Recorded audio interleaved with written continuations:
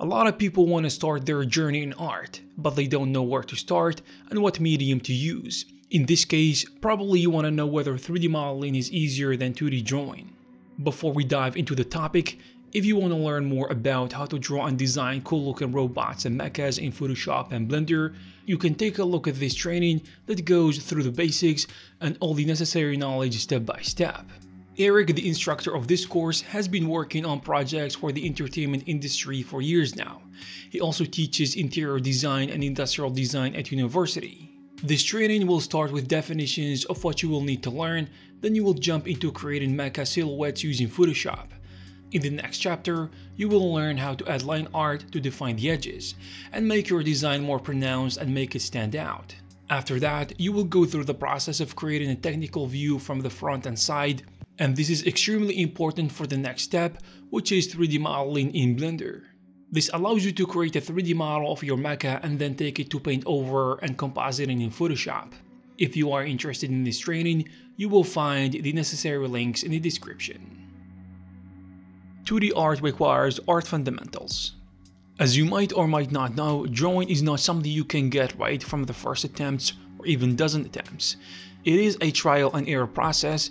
That's why you need to train your eyes to observe certain things and your hands to move a certain way, which allows you to achieve good results.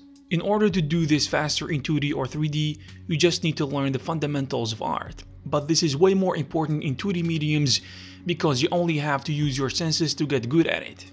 The fundamentals we are talking about include mastering form to get the overall shapes and forms looking good, and perspective to be able to make environments and shapes look believable, especially from a distance. You also must learn about value, color and composition to be able to realize something beautiful with bright colors and shading that can bring your art to life. 3D has a lot of tools. On the other hand, using 3D brings with it many tools that allow you to automate the processes and do many things with much less effort compared to drawing and painting. For example, you can get 3D shapes to look perfectly correct without learning anything about perspective because the 3D software does that for you.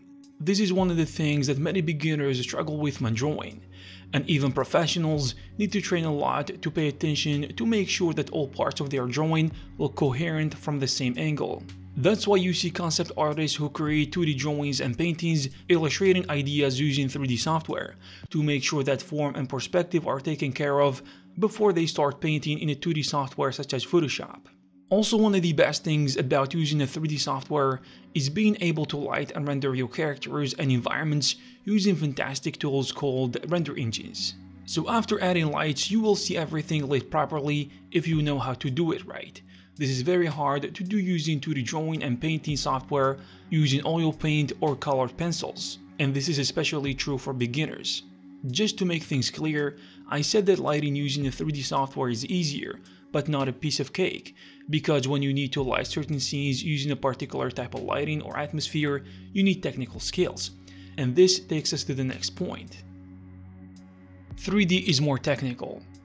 If the difficulty of drawing is learning how to tame your eyes and hands, in addition to learning the fundamentals through practice and repetition, then one of the hardest things in 3D is how technical it is.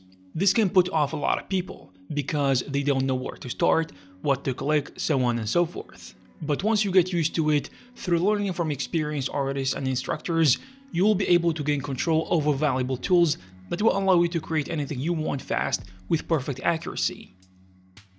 3D is harder if all the pipeline is included.